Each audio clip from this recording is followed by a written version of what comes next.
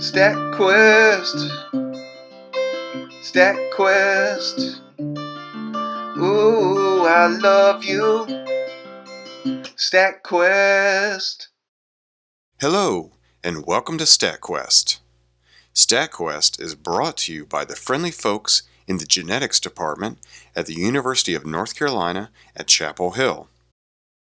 Today, we're going to talk about DESeq2, which is a program people use to identify differential gene expression. DESeq2 is a big and complicated program, so we're going to break it down into parts. This is part 1, library normalization. Remember RPKM, FPKM, and TPM?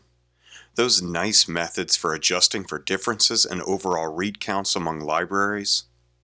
DESeq2 doesn't use those methods, and neither does EdgeR, by the way. Why not? There are two main problems in library normalization, so let's talk about them. Problem number 1. Adjusting for differences in library sizes. For the sake of keeping the example simple, let's assume there are only 6 genes in the genome. Here we have sample number 1, which has a total of 635 reads mapped to it, and here we see how the reads are distributed among the 6 genes. Sample number 2 has 1,270 reads mapping to it, and we see how those reads are distributed among the genes in the genome. Sample number 1 has half as many reads as sample number 2. The read counts for each gene in sample number 2 are twice the read counts in sample number 1. This difference is not due to biology, but to sequencing depth. RPKM, FPKM, TPM, and CPM all deal with this. No big deal. However, there is another problem. Problem number 2. Adjusting for differences in library composition. RNA-seq and other high-throughput sequencing is often used to compare one tissue type to another, for example, liver versus spleen.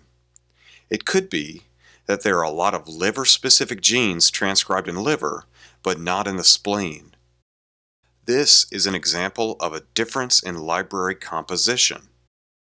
You can also imagine seeing differences in library composition in the same tissue type if you knock out a transcription factor or something that regulates gene transcription. Let's look at a specific example. In this example, both libraries are the same size. Both have 635 reads. Now, assume expression of all genes is the same with one exception. Assume that only sample number 1 transcribes the gene called A2M. To make matters worse, sample number 1 transcribes A2M at a very high level. Here, we see that 563 reads of a total of 635 reads map to this gene in sample number 1. This means that the 563 reads used up by A2M in sample number 1 will be distributed to other genes in sample number 2. Here we see the read counts for all of the genes in sample number 1 and sample number 2. The read counts for everything but A2M are crazy high in sample number 2. However, the only differentially expressed gene is A2M. Because sample number 2 does not transcribe A2M, all of the other genes get the read counts that would have gone to it, and this makes those read counts larger. The folks that wrote DESeq2 and EdgeR were aware that their tools would be used with all kinds of data sets, so they wanted their normalization to handle 1. Differences in library sizes, and 2. Differences in library composition. We'll start with a small data set to illustrate how DESeq2 scales the different samples. The goal is to calculate a scaling factor for each sample. The scaling factor has to take read depth and library composition into account. So the first thing that DESeq2 does is it takes the log of all the values. DESeq2 uses the log base e. So these numbers are what we would need to raise e to in order to get the original value. So if the original read count was 10, we'd have to raise e to 2.3 to get that value. DESeq2 could have used log base 2 or log base 10, but log based e is the default in R, which is the programming language that was used to create DESeq2. Anyways, I think because it's the default, that's why they chose it. Notice that the log of 0 equals negative infinity. This is just because R defines log of 0 to be negative infinity. If you'd like to learn more about logs, check out the StatQuest on logs. The next thing that DESeq2 does is it averages each row.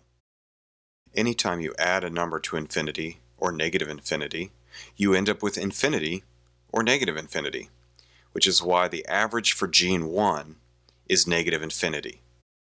One cool thing about the average of log values is that the average is not easily swayed by outliers.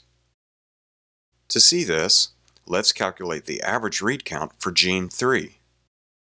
We see that the read counts for gene 3 in sample number 3 are really high. That makes it an outlier. If we just average the raw read counts for gene 3, we get 96. Now, convert the average log value for gene 3 into a normal number. Remember that logs are exponents, and in this case they are exponents of e, so we have to raise e by 4.3 to get a normal number. E raised by 4.3 equals 73.7. The average calculated with the logs is smaller and thus not swayed as much by the outlier. And for all you StatQuesters out there that can remember the names of things, averages calculated with logs are called geometric averages. Hooray! We've made it all the way through step 2. Only 5 more steps to go. Step 3 is an easy step. Filter out genes with infinity as their average. So in this case, we're going to filter out gene number 1. In general, this step filters out genes with 0 read counts in 1 or more samples. If you are comparing liver and spleen, this will remove all of the genes only transcribed in liver or spleen. In theory, this helps focus the scaling factors on the housekeeping genes, genes transcribed at similar levels regardless of tissue type. Step 4. Subtract the average log value from the log of the counts. Here we have the log of the counts for each gene in each sample, and here we have the average of the log values, and all we have to do is subtract that average from each sample. So in this case, for gene number 2 in sample number 1, we subtract 1.7 from 0.7. That gives us -1. For gene number 3 in sample number 1, we subtract 4.3 from 3.5. That gives us -0.8. And we just do the same thing for all the other genes. Remember, when we subtract the log of one value from the log of another value, that's the same thing as the log of dividing those two values, or the ratio of those two values. So we're really checking out the ratio of the reads in each sample to the average across all samples. This will allow us to identify genes within each sample that are expressed at levels significantly higher than the average, or close to the average, or significantly less than the average. Okay, now let's move on to step 5.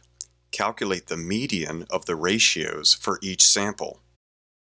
So here, we have the log of the ratios of the reads for each gene divided by the average for each gene. And all we have to do is calculate the median value for each sample. Note, using the median is another way to avoid extreme genes from swaying the value too much in one direction. genes with huge differences in expression have no more influence on the median than genes with minor differences. Since genes with huge differences will most likely be rare, the effect is to give more influence to moderate differences and housekeeping genes. Okay, now we're ready for step 6. Convert the medians to normal numbers to get the final scaling factors for each sample. Again, these are log values, so they are exponents, in this case, exponents for e.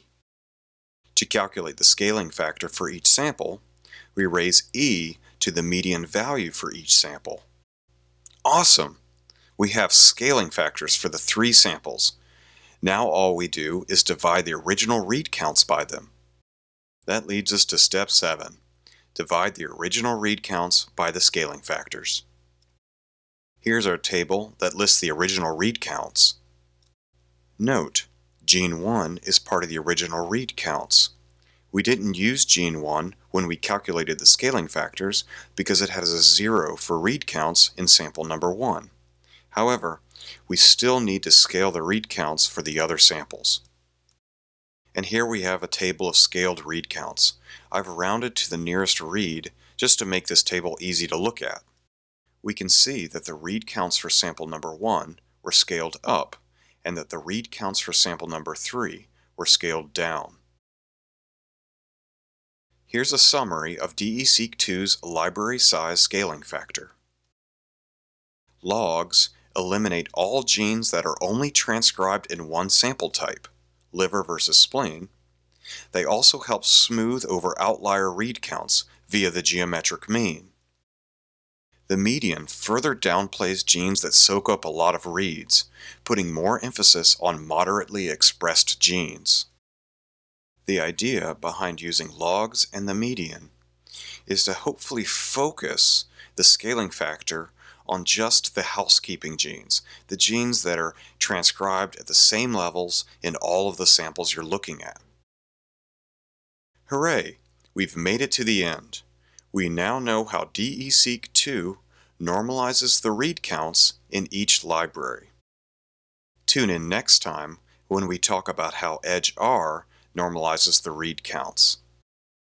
Until then, quest on!